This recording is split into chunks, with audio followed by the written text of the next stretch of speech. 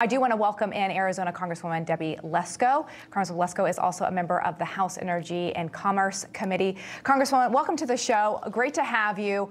Okay, I do want to switch back to this conversation about President Trump because we had Jim Jordan, James Comer, and Brian Stiles today sending a letter demanding testimony from Manhattan DA Alvin Bragg for seeking this indictment of former President Trump.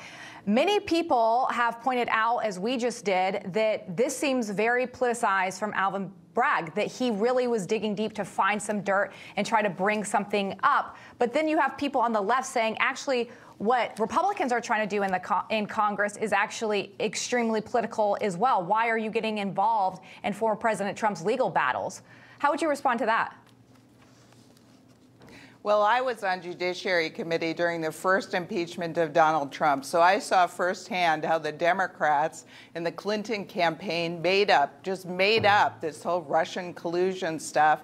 And, you know, there was bad actors in the FBI, and so they've been going after him for years. And so to have this liberal DA who's soft on crime for real criminals, but then go after President Trump after the FEC refused to even follow through on the complaint, it's just ridiculous. It's totally political. They just can't get over Donald Trump. They hate him so much that they keep going after him. And so, you know, it's like more of the same. It's a sad state of affairs.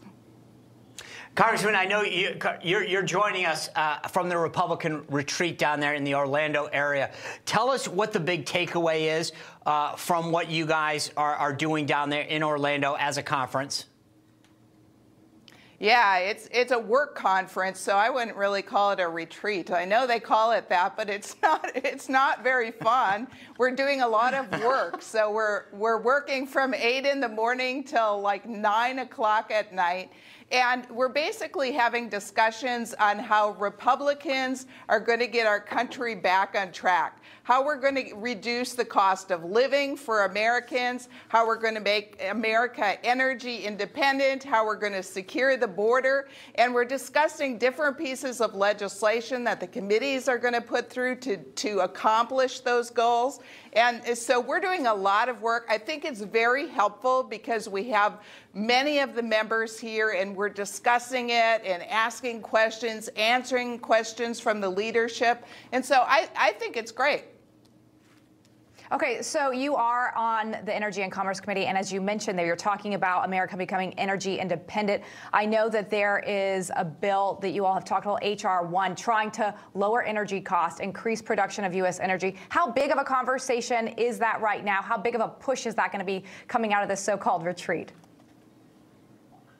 Well, it's our #1 priority bill. As you know, we number bills number 1 through 10 as Republicans' top priority, and this is H.R. 1. So making America energy independent is going to help with our economy. It's going to help lower the cost of living. It's going to help lower the cost of gasoline. And so it's a huge issue here. It's very important, not only to Republicans, but to everyone in our nation, whether they're Republican, Democrat, or independent. We want to pay less for when we go to the grocery store. We want to pay less at the gas pump.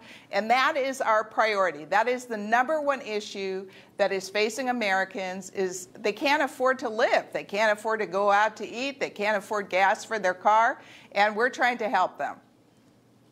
Congressman, before I let you go, I know the top of the agenda today, National Republican Congressional Committee Chairman Richard Hudson gave a presentation on what seats are being targeted and how you guys are going to keep the majority. There are some rumors that you may step down after this cycle.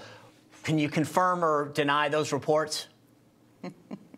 No, I'm running again. I've already collecting signatures to run again for Congress. So I don't know if there's some opponents of mine out there that are spreading this rumor, but I'm running again. All right, you heard it here first. I appreciate it. Thanks for joining us, and thanks for breaking the news with us.